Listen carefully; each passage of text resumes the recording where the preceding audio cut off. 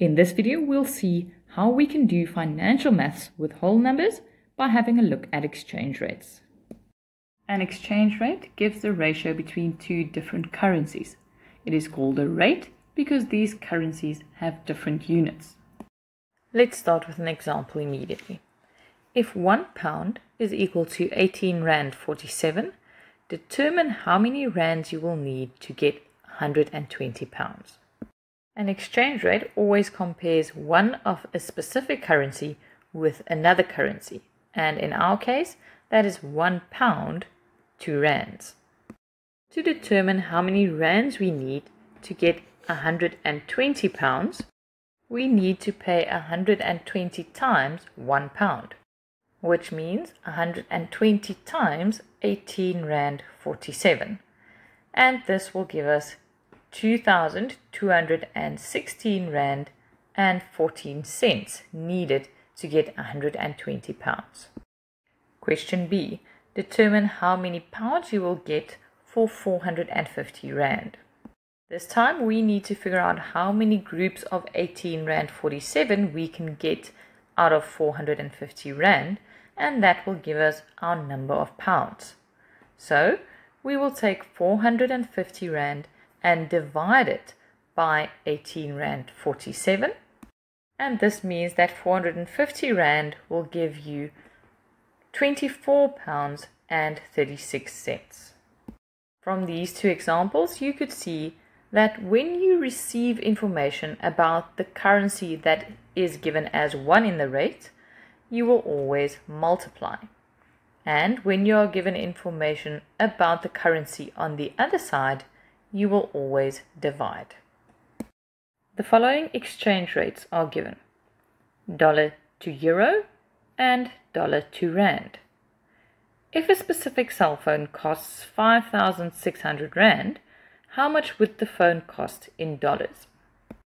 We are going to focus on our second exchange rate, and we are given the value of 5,600 Rand. Therefore, we need to determine how many groups of 15 Rand 14 can fit into 5,600 Rand.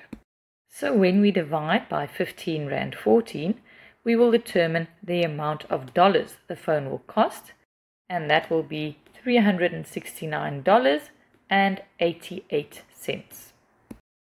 Example B.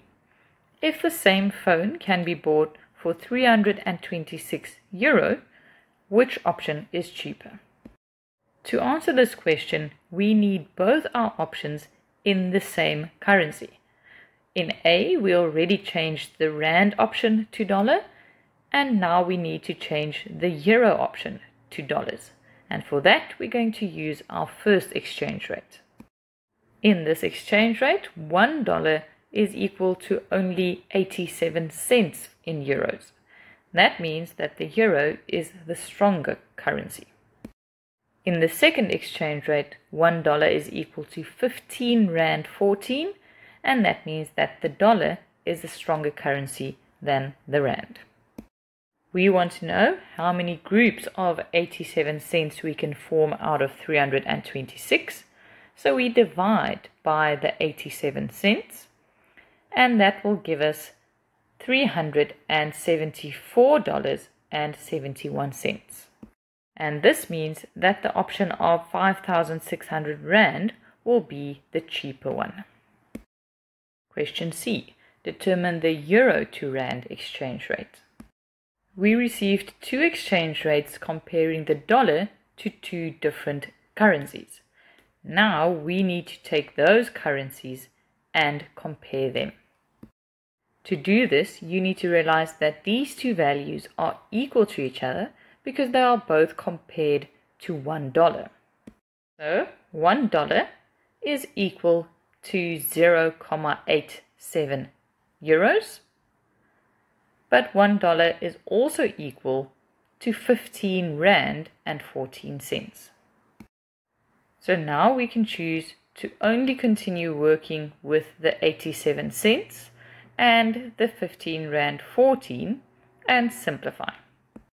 To simplify this rate, we want a €1 on the left hand side And to do that, we need to divide the left-hand side by 0,87 because anything divided by itself is 1. And then, of course, whatever you do on the left, you will have to repeat on the right-hand side. So we also divide by 87 cents. This will give you 17 Rand and 40 cents.